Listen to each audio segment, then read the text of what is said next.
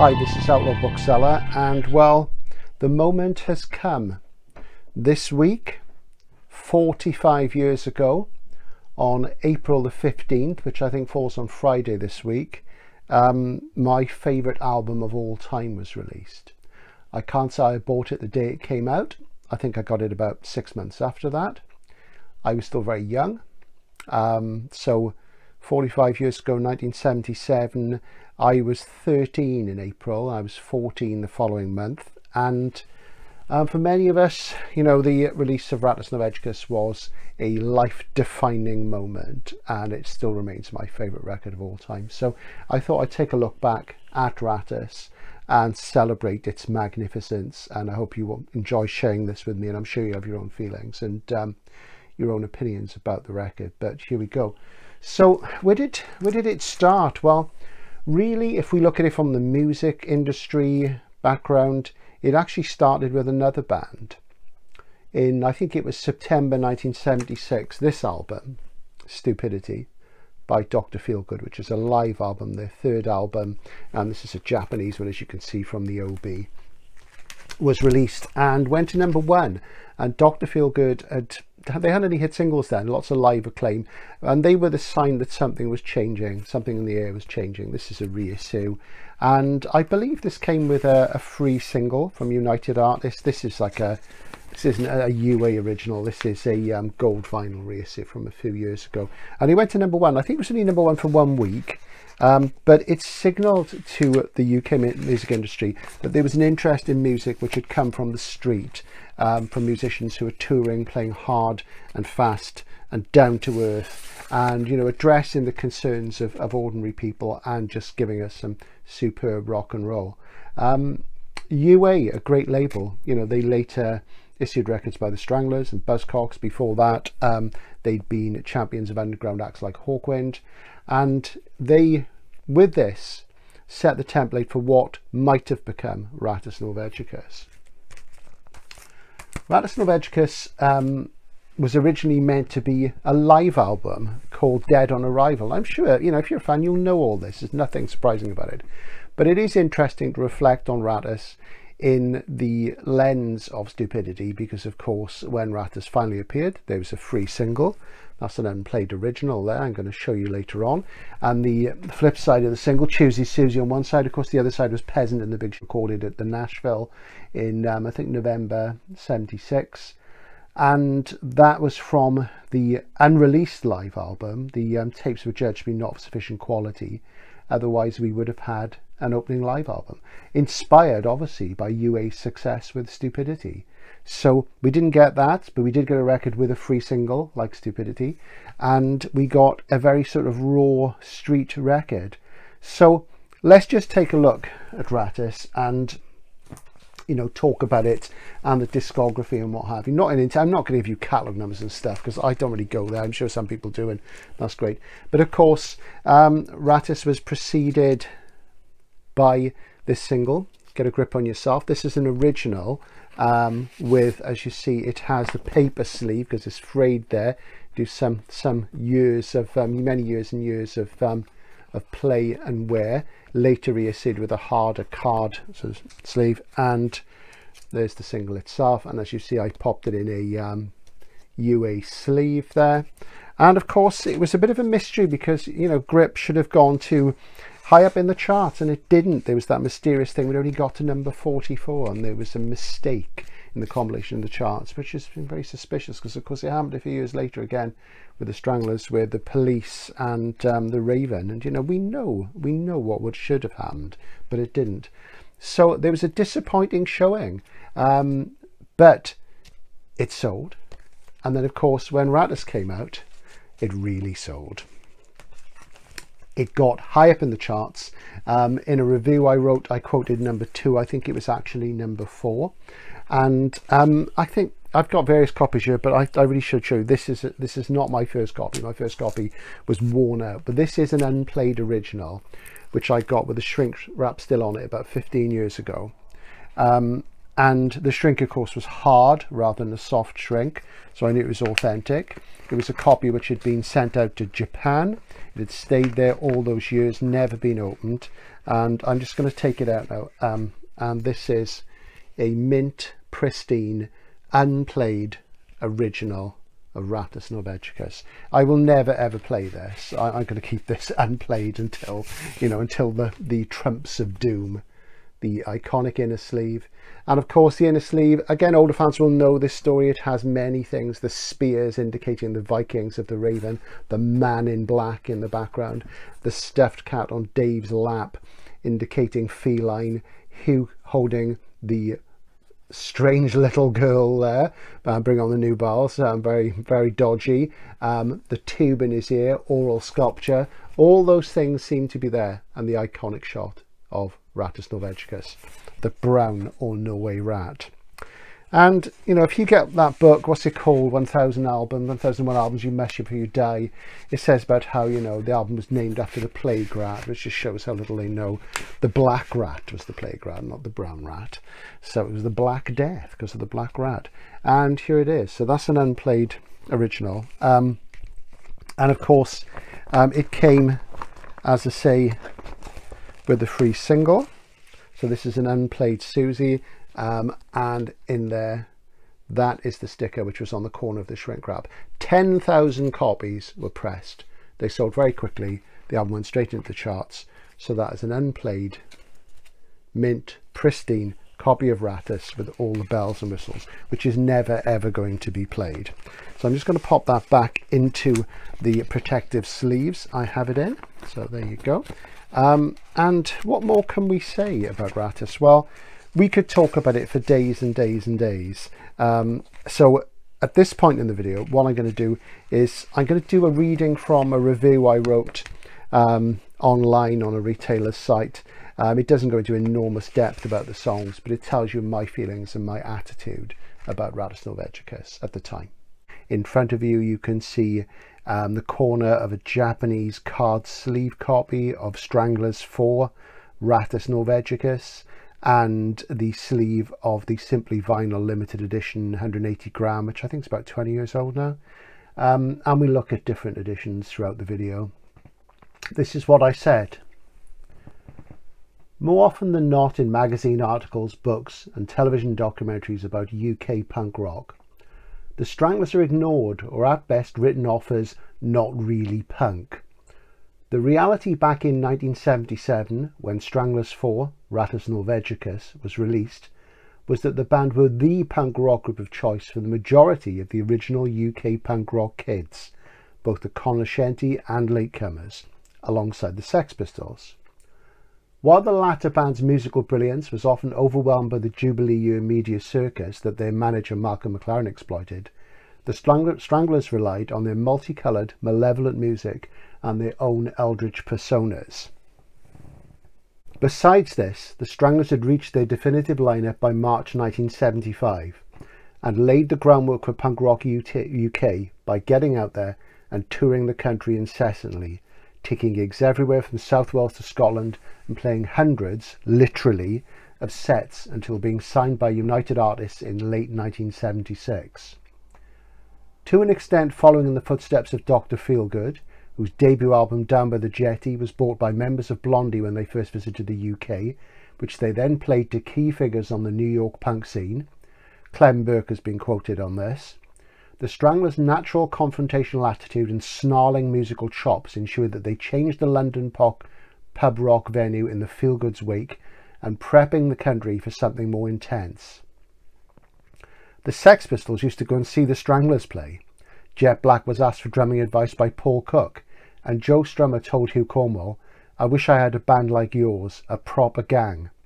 And as the Feelgoods hit #1 in autumn '76 with Stupidity, their third album, the writing was on the wall, and McLaren had been building up the Pistols since mid-75 too. So chronologically, spiritually, and anti-structurally, the Stranglers were their own creation, not fostered by Svengali management like the Pistols and the Clash, while the Damned was similarly autonomous like the Strangs. It was the Stranglers who defined punk rock. A caveat here. Once punk rock became a Stalinist formula, it suddenly became punk, and this dropping of the suffix is for me the dividing line.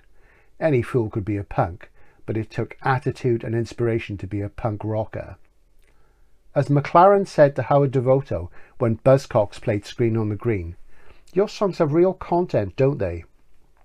For it's style and content that makes for great punk rock. For a full review of the Stranglers as the authentic anti-structural punk rockers, read Phil Knight's magnificent book Strangled. For original punks like myself, who could relate to the youthfulness of the Sex Pistols, the Stranglers were not boys but mature men, and all the scarier and more significant for it. The Stranglers summoned up the feeling of walking around British towns at night in the late 70s for young men, full of fear, unrequited lust, misanthropic romanticism, sick of the violence and sex we saw everywhere, the former so close, the latter often frustratingly beyond our youthful reach. Branded as sexist bullies by the music press, the band were merely honest. Young men often are aggressive and lustful. Their music is misanthropic, but it has a shadowy existential beauty, heart-rending melodic sentiments reminiscent of the Doors, often pouring out of a scree of up-tempo noise like that of the Velvet Underground, but almost uniquely the Stranglers. To lay one myth to rest, their music was never a problem for women either. There were, and still are, plenty of girls at the gigs. Containing 2 hit singles, the coruscating Grip, whose tumbling psychedelic organ riffs are counterpointed by the Coltrane-esque sax motif played by Welsh coal miner session man Eric Clark, and the top 10 smash Peaches, whose killer cod reggae, moog and bass groove provides perfect backing for this unashamed and refreshing admission of male lust for the opposite sex. Rattus Norvegicus peaked in the UK at number 2 and helped the band become the top-selling band in Britain in 1977, with the exception of ABBA and the Eagles. Of course, they also sold more records than all the other punk rock groups put together in the first few years of their existence. Even now it is uncertain if the Clash and the Pistols have ever outsold them cumulatively. I'm going to put a caveat in there. I think the album actually got to number 4, not number 2. I think that's a mistake. The first big hit single, of course, was Peaches, which didn't come in this sleeve originally. This sleeve was reissued later. I think it was 78 this sleeve came along, and I didn't actually buy Peaches either. My first record I bought with the Stranglers was the single of No More Heroes, as I liked the title. I hadn't actually heard the Stranglers at that point. There's another variant of a UA sleeve there. So yes, we picked that up because of course the original was withdrawn. Now this is not an original. This is the facsimile Record Store Day one from a few years ago, which is on green vinyl. I have seen one. The first time I met the Stranglers was in Spillers Records in Cardiff. October the 30th, was it the 31st? It was that date in October in 79 on the Raven tour when the band, there was the roadblock and Hugh was arrested and went to Pentonville prison after that. That was the first time I saw them, and they did a signing session in Spillers, and somebody had an original, and JJ was saying, where did you get that from? How did you get it? Because it wasn't very well known then. You know, it wasn't something that people knew about. So, and he signed it for the guy and stuff. They signed stuff for me as well. I'll show you some of that now. But just to talk again about the original, if you look in Record Collector's sort of guide, it says something silly like that a mint Rattus with a, you know, with a 7-inch and with the sticker will cost you £40. Dream on. It will not cost you £40. It hasn't been £40 for 20 years. You've got to find one first, and then you've got to find it in the condition. So don't believe a word. Goodbye Toulouse is a romantic stomper, a kind of punk song for Europe, while the Mammoth Down in the Sewer is gritty science fiction with a Ray Bradbury Something Wicked This Way Comes carnival organ, vertiginously melodic guitar, and a prog rock coda that kicked the ass of proficiency. Ugly, one of the most vicious sounding pieces of music in history, including Sister Ray by the Velvets, references Shelley, and Bernal's shouted line in the middle of the song where the music stops still shocks. Sometimes Princess of the Street and Hanging Around remain the definitive portraits of the cold, wet, dark, dreary, but horribly exciting British street nightlife of the punk era. The album showcases the band at their first peak, recorded live in the studio, Minimal overdubs, with equal weight given to keyboards and basses, the guitar and the production, that reveals them as stylists both technically proficient and quirkily unique. J.J. Burnell, whose savage sound confirms the bass as a lead instrument in rock, up there with Eberhard Weber, Barry Adamson, Mick Karn, John Cale and Chris Hillman. Dave Greenfield, the Hendrix of rock keyboards, whose technical ability would within a year outstrip that of Wakeman, Lord, Banks or Emerson, and he already had a better grasp of melody and structure than any of them, his riffs as complex as solos, his lightning solos out of this world. Hugh Cornwall, whose Robbie Krieger via Velvet Underground guitar alternately grated like bells struck with sandpapered hammers before pulling off solos of unparalleled lyrical angst. Finally, I must mention Jet Black, the solid, evocative drummer, whose cymbal crashes on Princess of the Streets are a perfect example of effect in simplicity. The vocals, shared between Burnell and Cornwall, are both full of ire and longing. The ultimate strength of the Stranglers is that nothing is wasted. No instrument or voice is lead or overly foregrounded. This is a band, not a frontman with a guitar backed by bass and keyboards you cannot distinctly hear. Kudos to the brilliant Martin Rushent, better known now for producing the Human League, but this was his finest moment, rather than that he enjoyed with the Sheffield synthesists. So that was true punk rock in 1977, not the political claptrap you've been told. The Stranglers formed at much the same time as the Sex Pistols and sold more records and never compromised. They even had a keyboard player, a true mark of real punk rock authenticity and audacity before that Stalinist formula of Clash-esque politically correct protest, leave it to Bob Dylan and Joe Strummer, and the uniform punk look drove the artists out of the scene. There are few records as angry, as lysergically colourful and as decadently lyrical as Rattus Norvegicus. Hear it and live the reality of UK punk rock 1977, while marvelling at how few bands can play this dynamically now.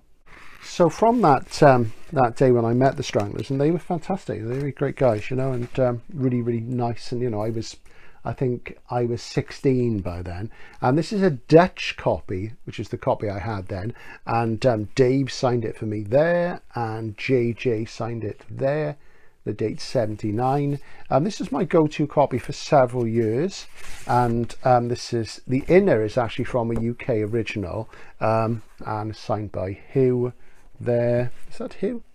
No, that's Dave again. Sorry, that's Dave again, and we've got Hugh and Jet in the back there, so that, you know, is pretty proud of that as well. You really love that copy. So this is a Dutch one, and I got this, and I see on the plain UA label, and I got this from a little record shop in Cardiff, which was really good for imports, and they had a lot of them quite cheap, and it was across the road from Spillers. Spillers is still in Cardiff. It's on a different site, and it's pretty much a shadow of his former self, but it's still worth a visit, you know. And there's Hugh's signature there on the back, and I'll just show you. There you go. Holland. So that was my sort of copy of Rattus, which was my standard one at that time. And of course, you know, a lot of us then, we didn't have Susie, we didn't have the single, and then it got specially pressed if you used to subscribe or if you used to buy Strangled magazine, and there was this edition which was sent out, and I think they did 2,000 copies of this, I think. So it's the 10,000 original, this is reissue, and it looks very, very much the same. I think the sort of discographic experts will be able to tell, but it does look the same. And here's a little piece of paper which came with it, and there, that came with it. And I'll read you what that says. If you can't see, I'll just show it to you. It says, let's see, unfold it. There you go. We are sorry you had to wait so long for your record. 2,000 was specially pressed just 4 weeks ago, but were found to be labelled incorrectly and had to be destroyed.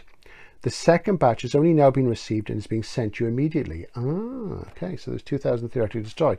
We also apologise to Strangled subscribers for the delay of appearance in number 3. That's volume 2, number 3, I think. It will be ready by the end of the month. You may like to know that it goes on about Men in Black t-shirts, and this is from the SIS, Stranglers Information Service, September 1980. So 1980, I was finally able to get my hands on a copy of Susie. I cheered it, of course. A friend had it. My friend Beaver, hey Beaver, who was the lead singer of a punk rock band called Addiction from Pontypridd, my hometown. Great guy. He pretty much got me into the Stranglers. And this is a facsimile sleeve in orange, and I put that little sticker on there. I bought that on eBay, customized that, and I think it came in a white sleeve. I put in a black one because the black one is cool. So that was my first copy of Susie, but I've got an original there, as I say. And of course, when CD appeared, it pops up as a bonus track on everything, and it was great to have that. And you know, it was part of the mystique that unless you were there at the beginning and getting Rattus into the charts those first few weeks, you didn't have the free single. So you know, that was quite exciting to get the free single. And you know, we have seen other issues. This is the Simply Vinyl one, which is about, I think, about 15-20 years old. There was the Townsend one, which I didn't buy. I should have bought. I bought the rest. And I've never played this either. It's a limited edition. It's you know, I've taken it out a few because you can open up this special leaf, but I decided to keep it. Printing's not as good, but there you go. So you know, yeah, I've only got 3 copies of Rattus on vinyl. I've actually got 4 because I've got another one here. I'm not sure what this is. I think this is an unplayed one that I got somewhere, and maybe it's just that first, from that first pressing with the label. I can't think where I got that one. Maybe it is my original, who knows. So that just goes to show. And of course, you know, in Japan we had this lovely single of Sometimes, and back with Go Buddy Go, which of course is on the AA of Peaches in the UK. And I mean, these are still out there probably, and I got this from Adrian's Records in Essex. Used to do mail order a lot then. I think this was £2.75, which was a fortune in those days, in 77, 78, because of course an LP was still only about £3, £3.50. So you know, but it was worth having because it's fantastic. What a great choice for a single. Sometimes marvelous track. Time went on. CDs came and went. Well, they went, they're still with us, they still sell. And I've got a few of my CDs here. I think that's the original CD version, which doesn't have any bonus tracks, which is refreshing. Still got it, still sounds good. There was this reissue. There was a digipack which I had, but I hate digipacks. I got rid of it. I don't care. I can't stand digipacks. This one's got bonus tracks: Susie, Go Buddy Go, Peasant, Live, so all the associated singles. So that's kind of like a complete edition, which is really good. And then there's the 2018 Classic Collection reissue as well, you know, which has got the Airplay version of Peaches. It's got Grip 89 on it. Both versions of Grip 89, the 12 and 7 inch. My favourite CD, I guess, is this nice little Japanese one. So there you go, got loads of those as well. I mean, we've all got these, haven't we? You know, they're sort of fairly common things. But what can we say about Rattus? Well, for me, it's the perfect record. I'm nostalgic about it. My life has changed. I don't have the same feelings I had then. Inside, though, I think I have. I think we all have. And you know, it's a classic record, 9 tracks, there's no fat on it, it has kind of everything. Is it the greatest album ever made? It is to me, it probably is to you. It won't be to lots of people, but that's the thing about rock music, it's subjective and it's personal. So here's to 45 years of Rattus Norvegicus. Here's to JJ, still in the band, to Hugh, still out there touring, to Jet, retired for quite a while now, and sadly to Dave, who's no longer with us. What a great shame he didn't get to see the 45th anniversary. So this week I'm going to listen to Rattus a lot. I'm sure you are as well. I'll be raising a glass to the album on Friday, and you know, let's come back and talk about it again in 5 years time when it'll be the 50th anniversary. Long may Rattus Norvegicus continue to be the greatest album that we've ever encountered. Bye for now.